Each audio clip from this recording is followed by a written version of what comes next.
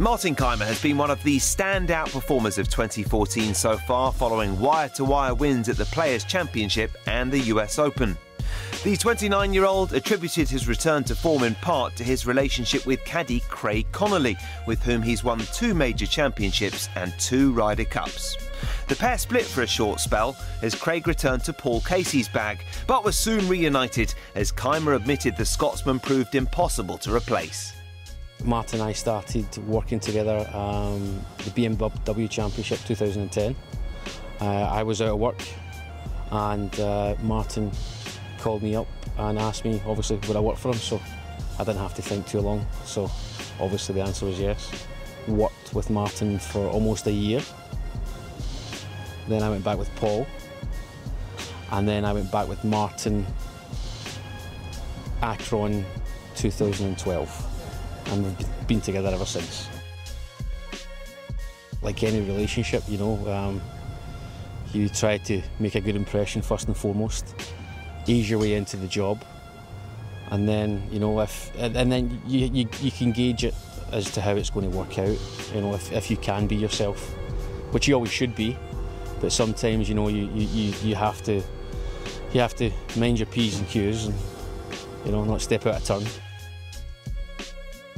Didn't really need to do too much with Martin. You know, he just wanted the basics, and then obviously as your relationship progresses, you get to know each other, and now we're good friends.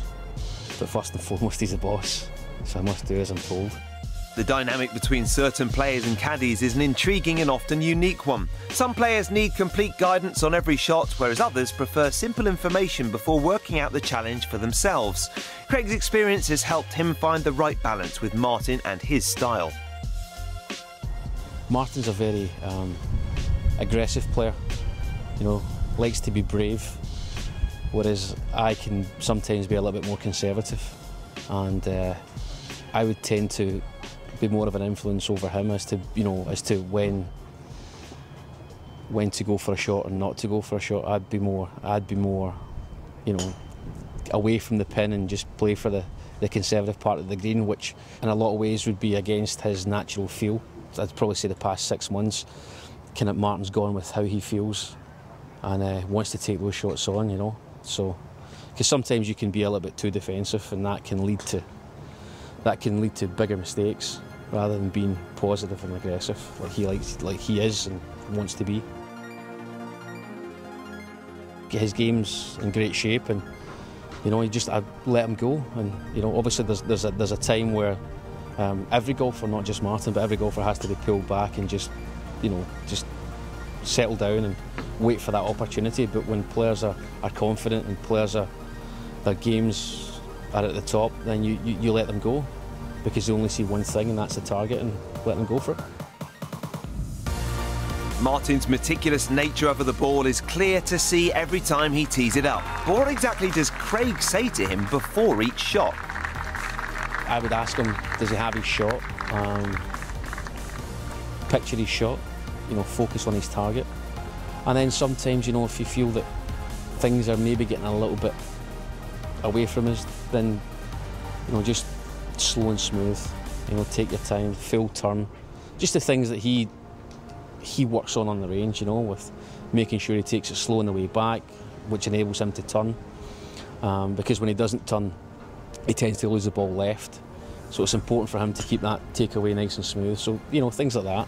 When things are going well, those phrases tend to work. But when things aren't going well, you know, it's just something else that it's just, you could say anything, you know. The sky's black today, the sky's green today. And they just get into the shot and not even think about it because he hears it so often. So sometimes it's good to change it up. And if I tell you, it'd be a trade secret. So, yeah, I can't tell you.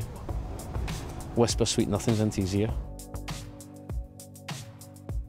You're always famous caddy saying you're one wrong club away from being fired, so you can never rest in your laurels, and you can never be too confident. Obviously, you have to be confident in your own ability, and I think when you're on the verge of missing a cut, or you know that you're going to miss the cut, I think that's the hardest point. You know, the hardest point, because you feel that no matter what you do or what he's doing or what the two of you are trying to do, you're not really making any headway. So those times are probably the most difficult. Martin's decision to drop Craig as his caddy back at the end of 2010 could have caused a long-term rift, but the lack of egos and the pair's friendship on and off the course meant it was a mere blip. The German said he simply needed a change back then, but it is hard to imagine him working with anyone else now, especially with the 29-year-old now back at the peak of his powers and once again a regular contender week in, week out. So what's the secret behind the success? I think it's probably the trust that we have in each other. And I think we do have fun. You know, you're out there for 5 hours and it can get monotonous. So if you're constantly talking about golf, it can get rather tedious.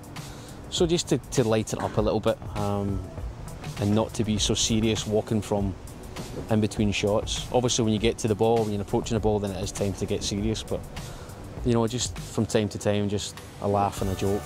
Not all the time, but yeah, from time to time it's good to laugh.